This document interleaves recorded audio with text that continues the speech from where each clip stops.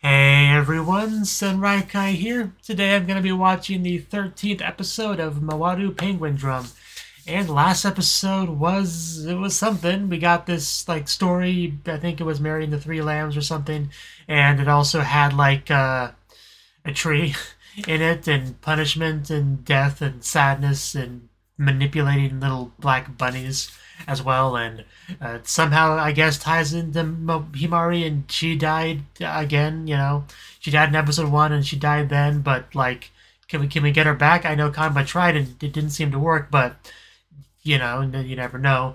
Yeah, that was last episode. We pretty much just had somebody just kind of show up near the end of the episode. So I imagine he'll have something to contribute to the conversation, talk about something. So let's let's jump on in and see exactly what comes of that. 3, 2, 1.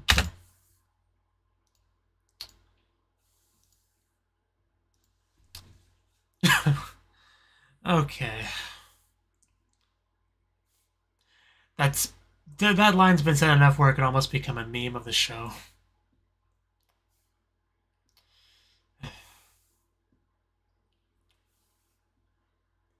That is the mystery, isn't it?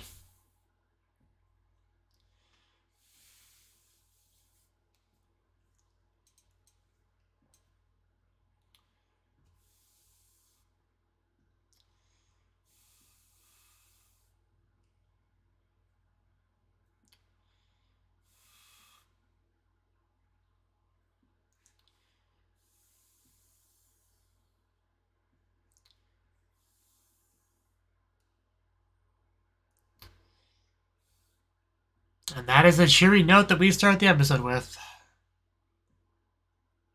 They can't keep Himari dead, right? I mean, they can't. She's too important.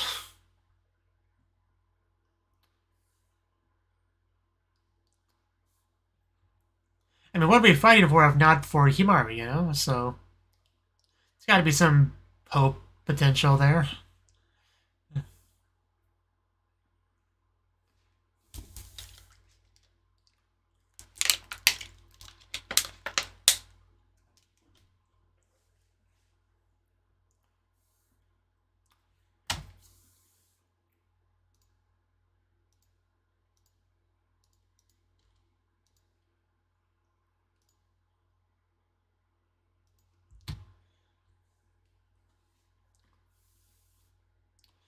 Feels like we haven't seen Yuri for a while.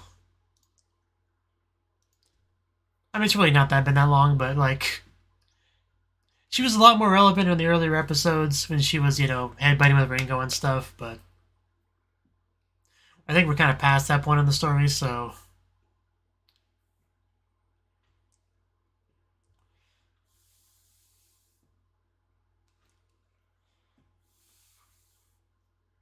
I miss the picnic episode. Wasn't that fun?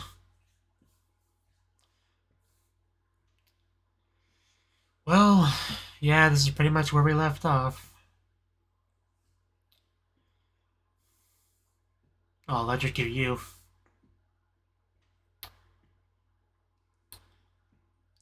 Okay, it seems like he's trying to give us hope.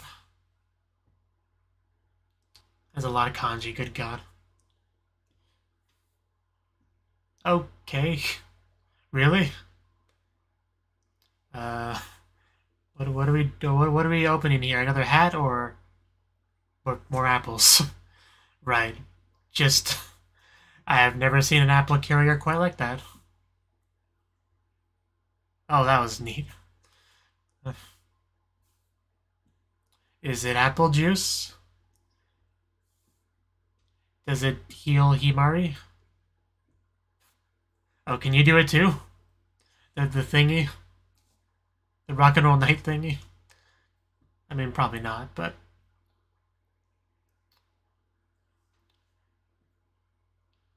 Thank you.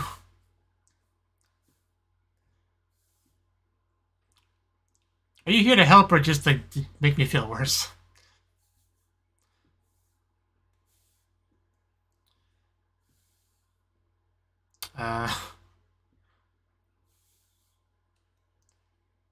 Can you be less vague and cryptic about it?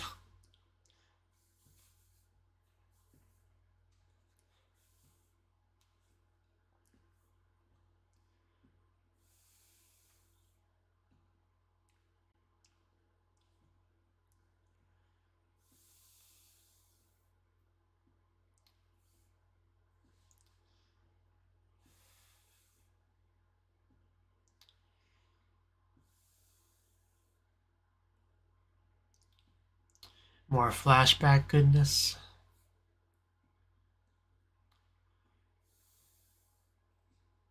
I mean, not exactly.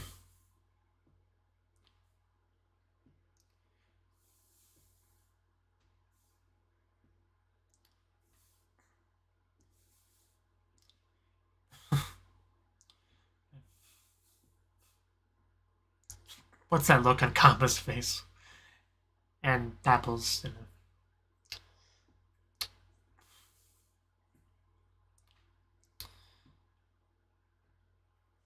This definitely, not what he wanted to see.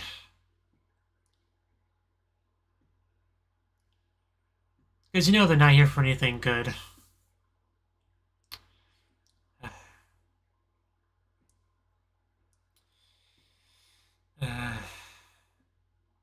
That might be them, so could you wait outside for a minute as we close the door? Yeah, probably important.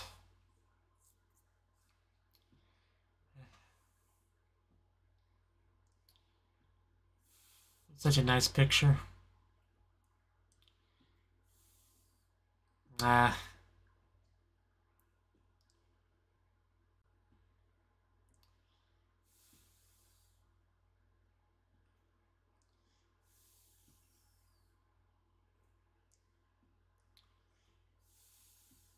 This is not going to be a cheerful episode, is it?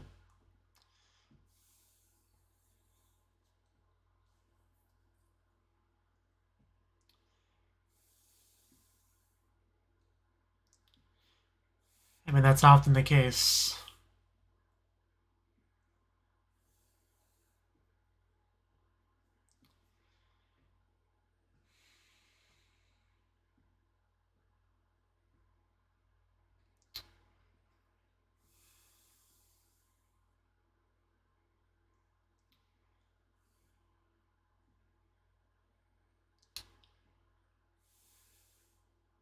Being a number 3 really not doing all right.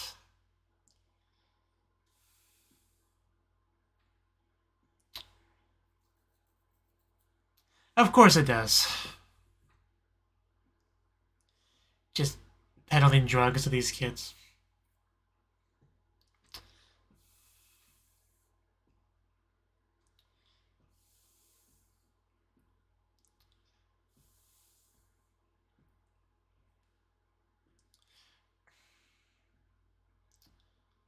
I mean, he has gotten money before, but...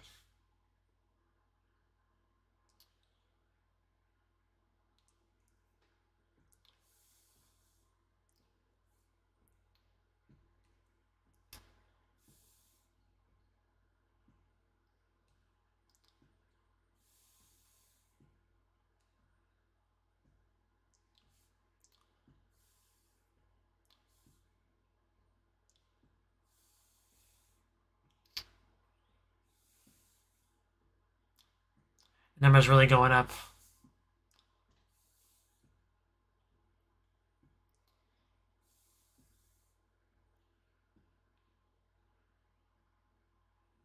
Sanetoshi Sensei.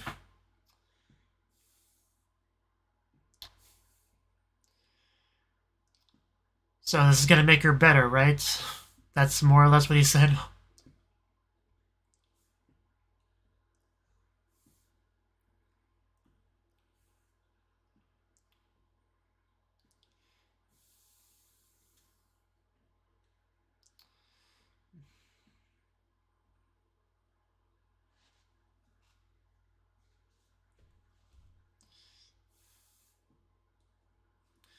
A little bit.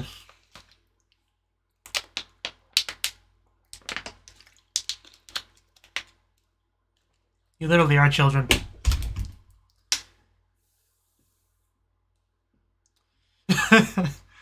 Oh god, that actually really stung. From being reminded about that. What could have been.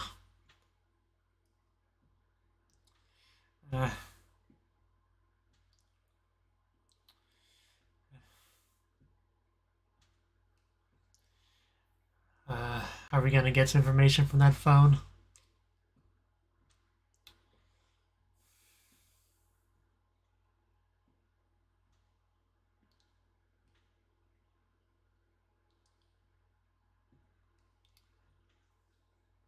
Never a good sign.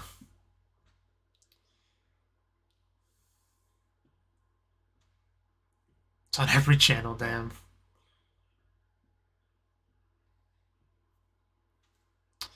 Yeah, this is gonna be a lot for them to take in.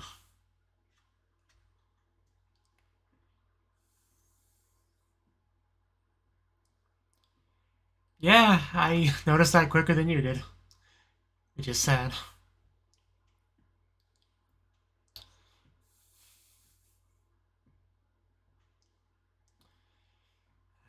So many shoes.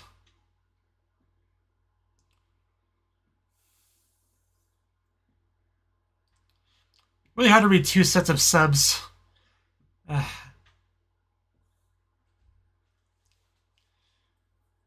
Yeah, that's the parents on TV wanted.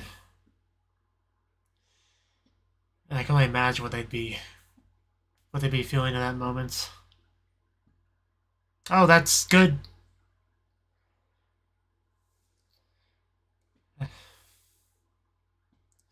But how long will it last this time?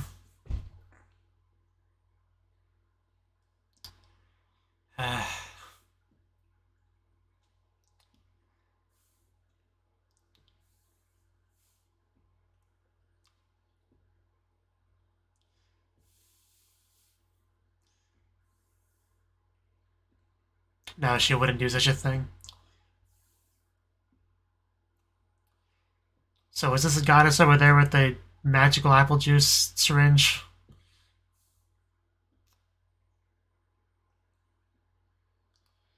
Those bunnies just look so evil like that.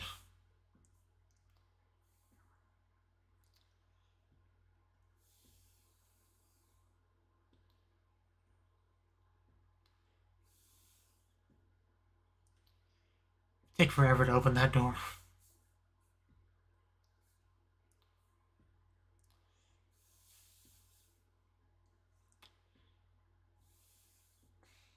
I hate it.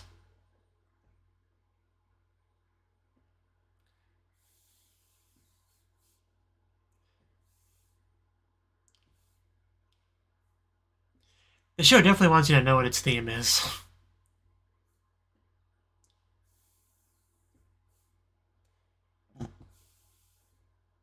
You have to. Of course it was.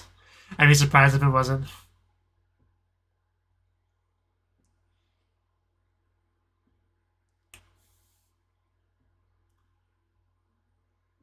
That is a surprise.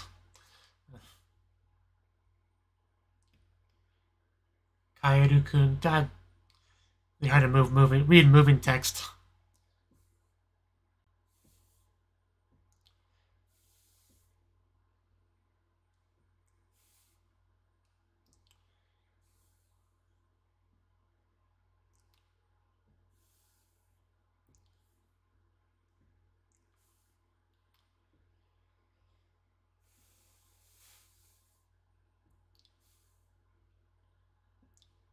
Get the impression this is somebody who likes to hear themselves talk.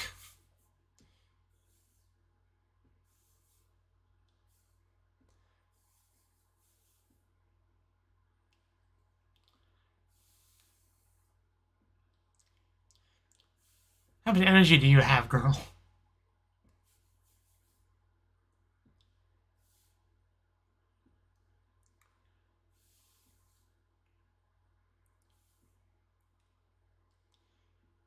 Probably a good reason for that. Is someone hiding?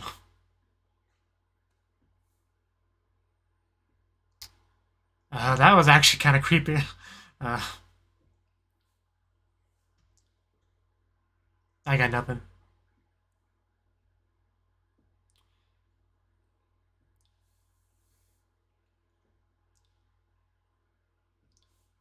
Yeah, of course you couldn't just give a straight answer. It's not your style to be helpful.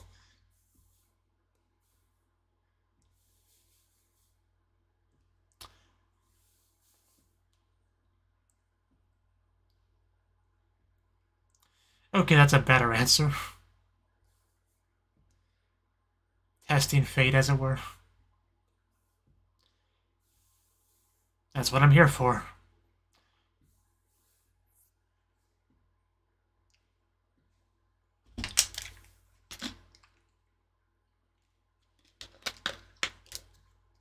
I guess so. Yeah, Super Frog saves lives.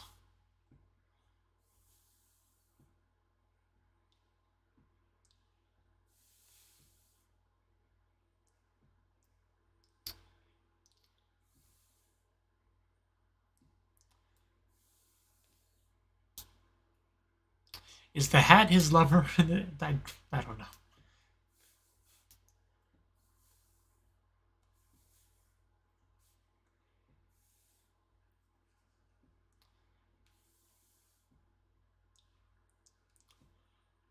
It makes me feel like I'm reading a visual novel when I hear him just like narrating a monologue like that.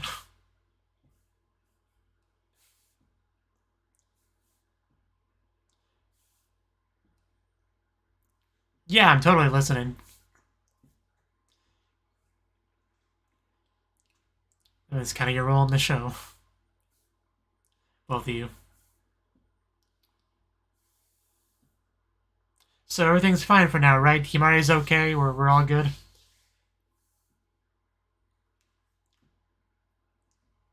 Tokyo Sky Metro. I mean, it sounds cool.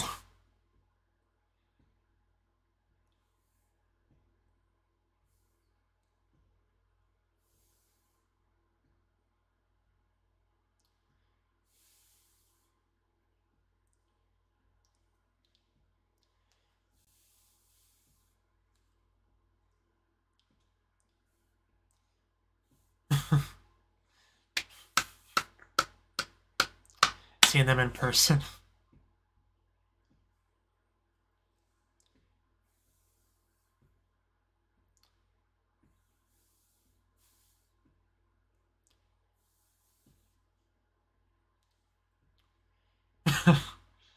Okay.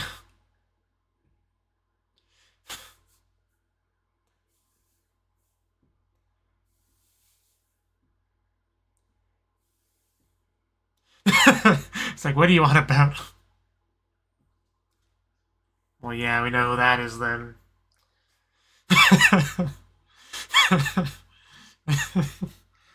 Okay. Okay. That actually was fairly amusing.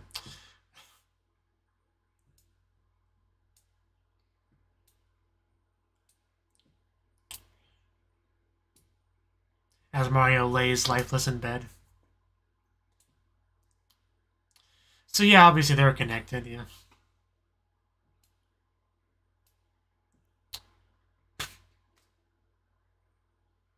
Dayane. So desu ne. Sasuga.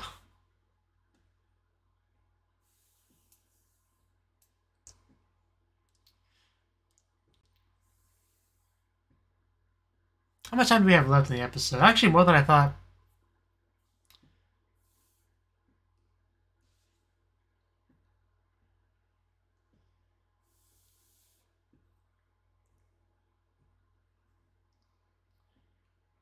So that's a yes.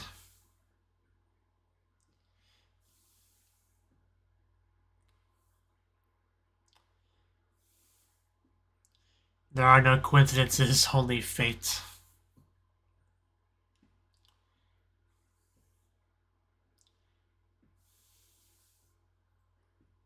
Yeah, I'm with you there. Like I still doesn't feel real to me, that whole appearance thing.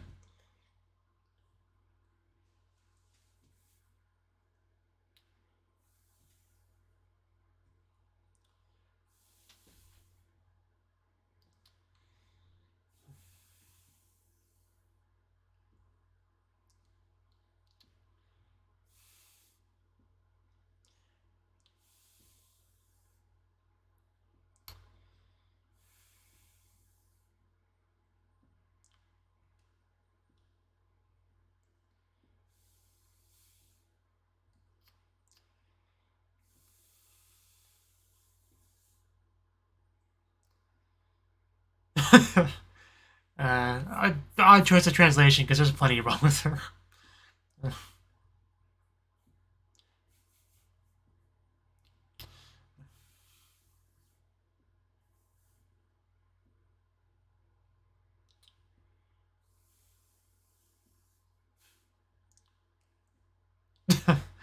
I wonder if you would be if you knew everything she's done.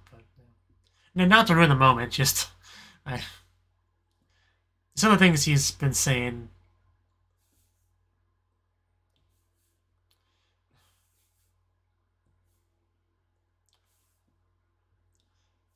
I mean, it's been a very heavy episode, so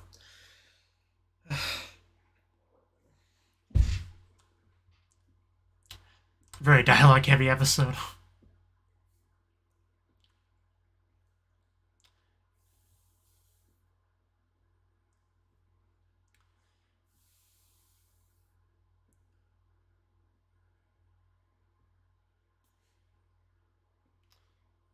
Okay, it's quite a nice text message.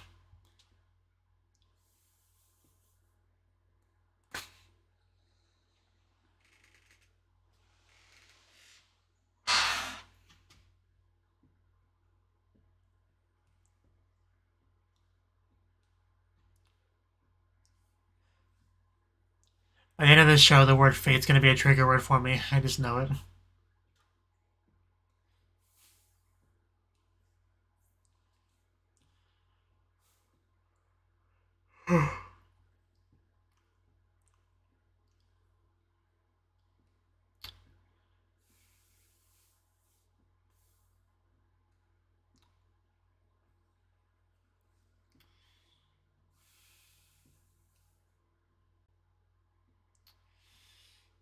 Yeah, denial is going to be the first step. First stage.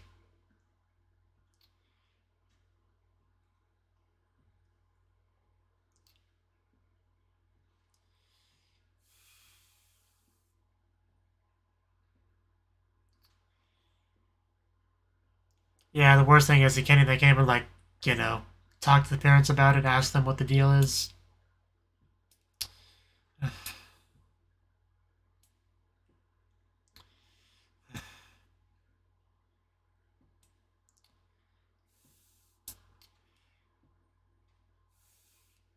Oh, is this RED? Red String of Fates. I like it so far.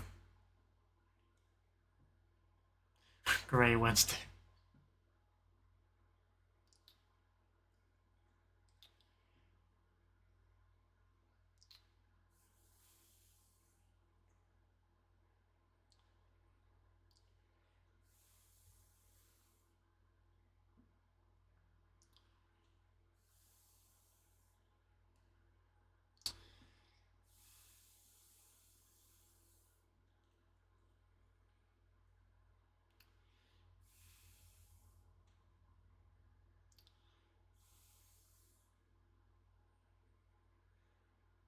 Oh, joking aside, this is actually quite a nice CD.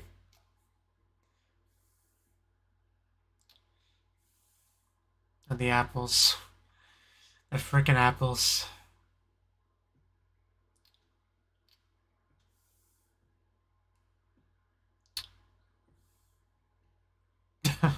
Nothing in the world is true.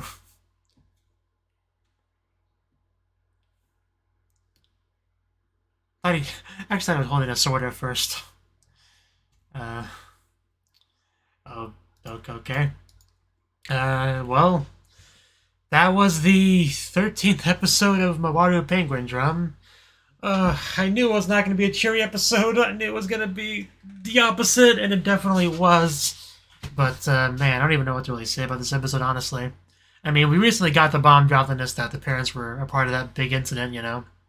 And, you know, we even got to see flashbacks of Kamba and Shoma learning that. And, of course, it's going to be a hard thing to accept, you know, kind of a life-ruining sort of revelation, and there's going to be denial and whatnot, and like I said, not even being able to talk to the parents about it makes it even worse. We just get it as, like, secondhand information from, like, police or whatever. So that makes it especially hard to believe.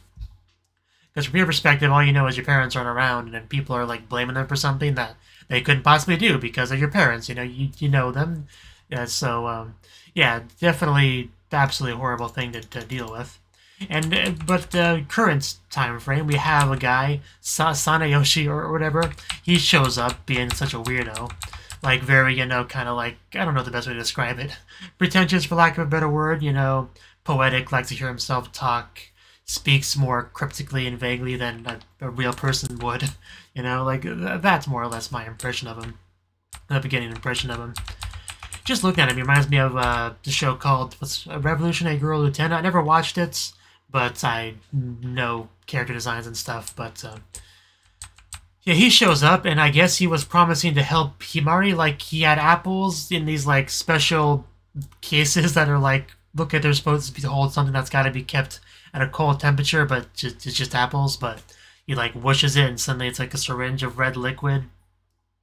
I don't know exactly what the deal was, but he heavily implied it would make Himari better. And he talks about compensation and stuff with Kanba, but in the end, he just, I guess he gave her the injection without any, like, hard promises for Kanba to do anything, I think. But we never actually saw Himari, like, wake up or anything, so I assume we were able to fix her there. Like, so there was so much in the episode, I'm not sure exactly what point in the episode that happened in. But in the end, he was, even talking about how he helped them because, what was the reason he gave? Basically wanted to test fate is how I took it. But he said a lot of stuff about, a girl he met 16 years ago, different views and all that. There's a lot to take in. I don't remember everything everyone said in this episode. I couldn't possibly. But we kept talking about fate. Some people hate it, some people love it, It's just how it is, I guess. But yeah, what more really to say about this episode? Just, it was a hard episode to watch.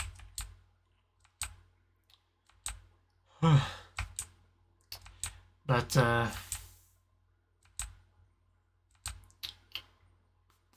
I really don't got much more to say on it than that. But yeah, hopefully things can be a bit more happy, positive next episode, especially if we did help Himari there with the magical apple juice stuff. We also have like Natsume apparently knows Sanayoshi as well. I think he said something about her paying something, but I don't know. They didn't really clarify on that. But I did like how she was the one that called the thingy, and just, that was probably the only real comic relief in the episode. I mean, I don't know how funny it was intended to be, but I found it funny. But because it was the kind of episode that needed some comic relief, and either way, that worked as that for me. Freaking Natsume. But yeah. We did get a little bit into, like, Takumi, that's his name, right? The teacher, right? Because obviously he would, have his own opinions about the parents' actions, because it definitely had a very strong effect on his life, so if there was resentment or anything there, that would definitely make sense, but it didn't seem to really be too much the case there. Like, at the very least, he's not going to take it out on, like, Kanba and Shoma, right? I didn't get that impression. And even before now, I never got the impression he had any sort of animosity towards them, really, so it should be all good. But yeah, it was quite the episode. And so yeah, thank you for watching, and I hope to see you in the next video. Until then, bye-bye.